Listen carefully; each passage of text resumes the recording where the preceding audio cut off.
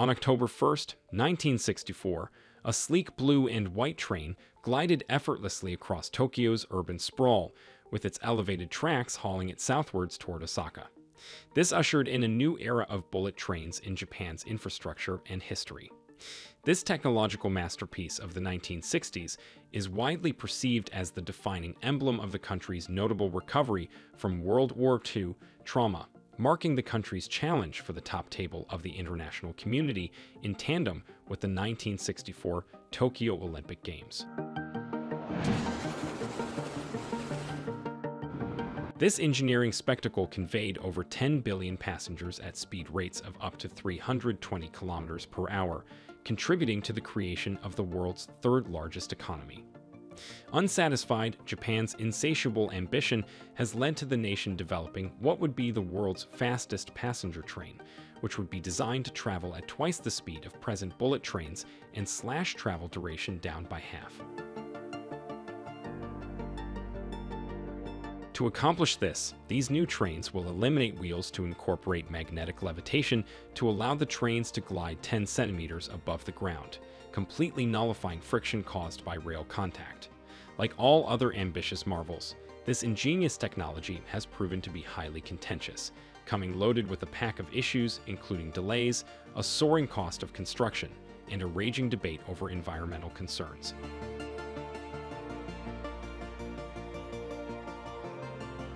Trains are nothing new to the Japanese, who have always had a fascination with this mode of transport. Evidently, with the construction of the Takeido Shinkansen line between Tokyo and Osaka in 1959, Japan was the first country in the world to develop high-speed rail. At the time, the Japanese, along with the rest of the world, were uncertain and concerned about the nation's heavy investment in rail, believing that it would become obsolete in the innovative era of air transport and highways. All the same, the first high-speed line opened in October 1964, just in time for Tokyo's first Olympic Games.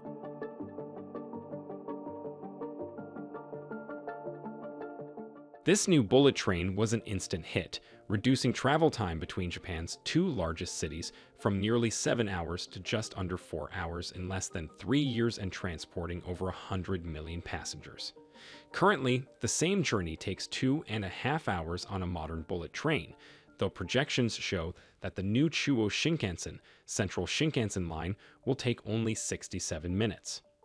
Once operational, this highly advanced commuter will reach top speeds of 500 kilometers per hour, though a test run in 2015 set a world record of 603 kilometers per hour. To address this issue, Japanese engineers are hoping to infuse current trends with a technology dating back to at least the early 1900s, known as magnetic levitation, also known as maglev. As a matter of fact, maglev train constructs date back to the 1960s, whereas the world's first and so far only commercial maglev line, which runs between Shanghai city center and airport, has been in operation since 2004. Using superconducting magnets, the Central Japan Railway Company, or JR Central, has modernized this technology, where now trains can levitate higher above the tracks because electromagnets are cooled to minus 269 degrees. However, it is ideal that the trains should be transitioning as speed before the magnets can be deployed.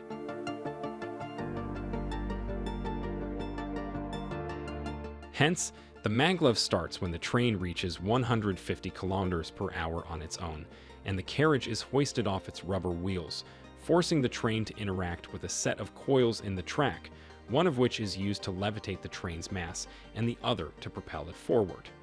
The carriages can now travel at incredible speeds without the wheels on the fully autonomous trains, which are controlled by the track rather than a driver, a feature that is believed to reduce the likelihood of collisions or accidents. Since 2014, the Tokyo-Nagoya line has been under construction, and it is scheduled to open in 2027, whereas a second extension connecting Tokyo and Osaka will begin construction immediately after that and open in 2037, 10 years ahead of schedule.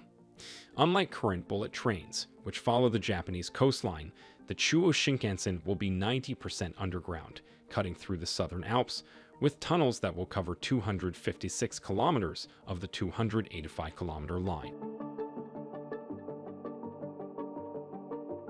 This is done to, first of all, enhance the performance of the maglev, which evidently functions at optimum rates when traveling in the straightest line possible. Therefore, tunneling beneath the mountains avoids Japan's more earthquake-prone coast. However, by taking this approach, JR Central has ended up digging some of Japan's deepest tunnels, sparking a range of environmental concerns, particularly in Shizuoka Prefecture, where tunneling threatens the Oi River Basin, a major water source for the region. While environmental research has indicated that there is little risk of disturbing the basin, local governments have criticized these reports as insufficient and hasty. The resistance has been heavy, so much so that the incumbent governor of Shizuoka campaigned on a foundation that opposed the railway, winning the election on June 2021, in which the Chuo Shinkansen was a major issue. This conflict of interest, paired with unforeseen delays in the establishment of new stations, has elevated the project's cost from $13.7 billion to a staggering $64 billion, making it one of the most expensive megaprojects in the country's history. A cost that has compelled many Japanese people to wonder if the new line is even worth it.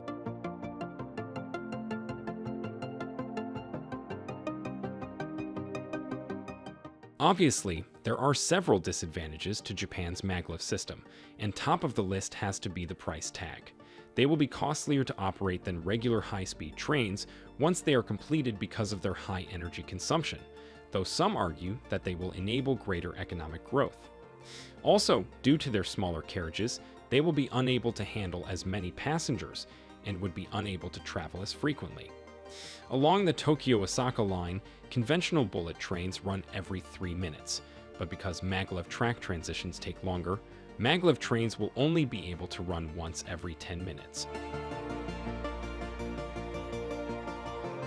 Since the introduction of the first bullet train in 1964, Japanese rail companies have previously been able to recoup a significant amount of money by exporting their technology. However, fierce competition has emerged on the scene in the form of the formidable Chinese nation. China is currently the undisputed king of high-speed rail, with the country housing 2/3 of the world's total high-speed network. While none of China's intercity lines is maglev, the country is developing its own version of the technology. Back in July 2021, China had its own trial on the maglev train that reached 600 kilometers per hour, nearly breaking Japan's record. In theory, the train could travel from Beijing to Shanghai in 3.5 hours, compared to 4.5 hours by plane. As things stand, China does not need to purchase Japanese technology, and the rest of the developed world is still catching up with regular high-speed rail. So, why is Japan so determined to build this maglev line, and why did the government provide JR Central with a loan to complete it 10 years ahead of schedule?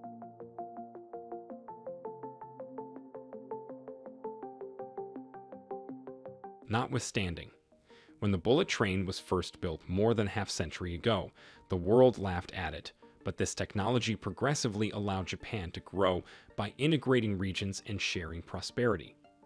Japan's economy grew from 10% the size of the US to the world's second largest in the decade following its opening. Should the Chuo Shinkansen be a success, then there is the potential to lessen the distance between Japan's 2 largest cities, effectively linking the Tokyo-Osaka region.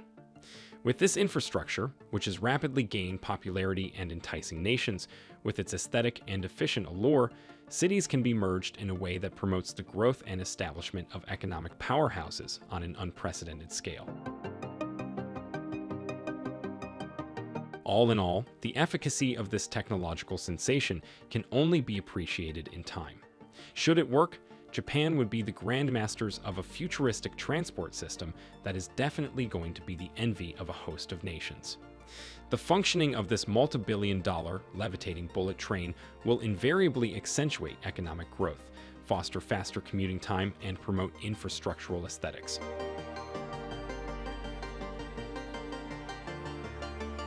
If you enjoyed this video, make sure to watch the next video on your screen, which looks into how Putin's invasion of Ukraine will change our world forever.